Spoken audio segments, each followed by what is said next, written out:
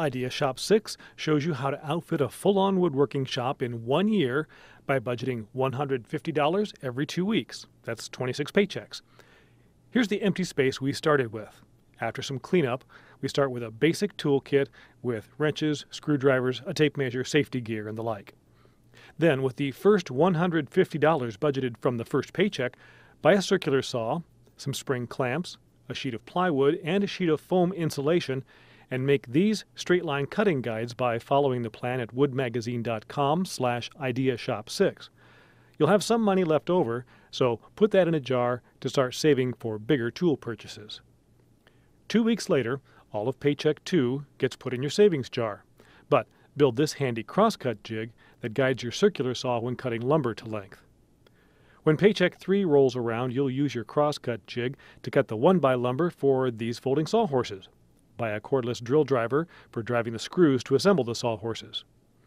Then, with the fourth paycheck, add a few clamps, sanding drums for your drill, a set of drill and driver bits, and build a couple of jigs from scrap plywood to use with the drill. One is for sanding curves, the other for guiding the bit to drill perpendicular to a surface. There should be a bit of money left over, so again, put that in your bank. Idea Shop 6 continues to take shape as you budget $150 every 2 weeks for a year to outfit a full-on woodworking shop. With Paycheck 5, buy a jigsaw and the lumber and plywood to build a sheet goods rack. Building it gives you practice using your circular saw jigs, cordless drill, and new jigsaw.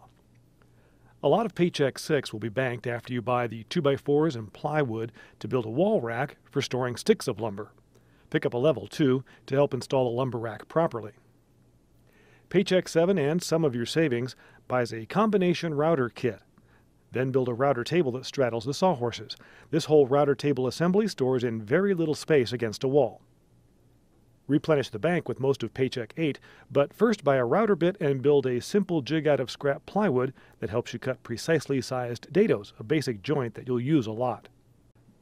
Idea Shop 6 continues to take shape as you budget $150 every 2 weeks for a year to outfit a full-on woodworking shop.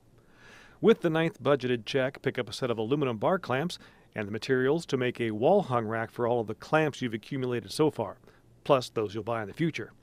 As always, bank the leftover funds to build the nest egg for a big purchase, which comes with Paycheck 10, a new table saw.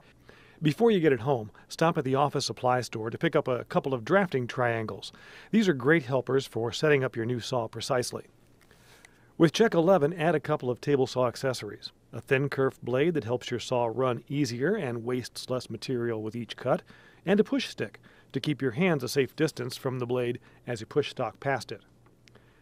Because the saw is the main tool in a wood shop, use check 12 to buy more accessories for it.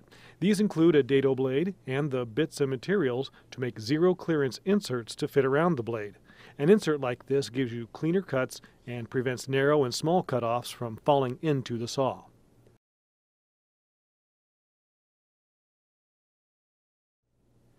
We've now reached the halfway point of outfitting Idea Shop 6.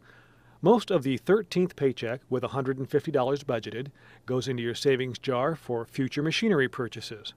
With a bit of plywood, build a crosscut sled for the table saw. This jig carries pieces past the blade, providing greater stability during crosscuts.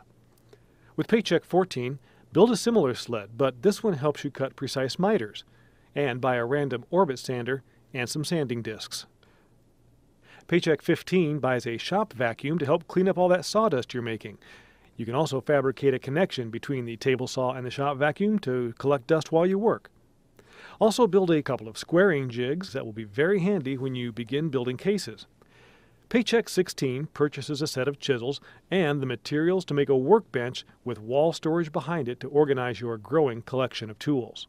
Pretty much all of Paycheck 17 goes into your savings fund, but you've got to have some shop time, so use some string and a few scraps of hardboard to make fairing sticks that will help you lay out smooth curves and arcs. With the saved money and the $150 from Paycheck 18, purchase a jointer. This is the first half of your 1-2 punch for dressing lumber. The other half, a planer, requires saving up some more money, so it comes several paychecks down the road. With Paycheck 19, purchase the materials to build a flip-top bench. It's the perfect place to mount the jointer and planer. You can leave one side open to use as a work surface or mount additional tools as your collection grows. The bulk of Paycheck 20 goes to the savings fund after you spend a few dollars to build a wall storage panel using perforated hardboard. It's easy to configure and reconfigure the panel as your needs change. Idea Shop 6 continues to take shape as you budget $150 every 2 weeks for a year to outfit a full-on woodworking shop. With Paycheck 21 and your set-aside savings, purchase the second half of your lumber preparation duo, a planer. Working in combination with your jointer, you can now dress rough-cut lumber. That means you can purchase less expensive lumber in a wider variety of species and ensure it's flat and square. Paycheck 22 buys a pocket hole jig and the materials to build some base cabinets. The pocket hole jig makes quick work of building the carcasses and face frames. Building cabinets will improve your confidence in the shop, create storage, and they can serve as the base for more work surfaces. With Paycheck 23, buy some more lumber and plywood to build a set of wall-hung upper cabinets. Most of Paycheck 24 goes into savings, but spend a few bucks to make a wall-hung panel for storing frequently used items close at hand. We're down to the last 2 paychecks in the year-long journey of outfitting a full-on woodworking shop by working within a budget of $150 every 2 weeks.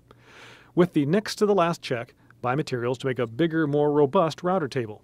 You'll appreciate the larger table surface, the built-in storage, and the convenience of having the router mounted on a removable insert plate. With the final $150 amount, purchase a portable dust collector and a flex hose and fittings for attaching it to tools. You'll be amazed how this improves the air quality in your shop and reduces cleanup chores. Although that's the end of the year-long quest, there are still plenty of other tools and accessories that will make work easier, faster, or more efficient. Find details about some of these choices at woodmagazine.com/IdeaShop6. Now, here's a look at how Idea Shop 6 has shaped up over the last year.